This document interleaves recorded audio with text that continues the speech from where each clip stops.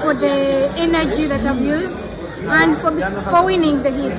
It has been my dream to advance to semi and also to make it to final. So far, yeah, I'm doing one step at a time, so I'm really happy. Looking at the championship, probably the title has eluded you sometimes, not lucky this time round. Have you prepared? I hope for the best. After becoming a champion in 2019, then I lost, so I feel I'm now a grown-up woman. I know what I want. I'm very determined to give in my best.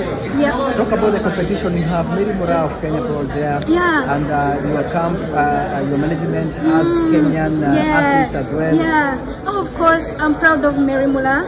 Yeah, she's really a great inspiration to all African women. So yeah, I'm also doing my best as well.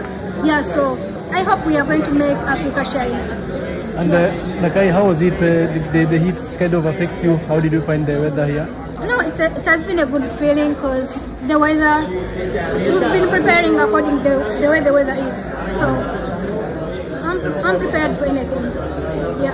Good job, all the very best. Thank you.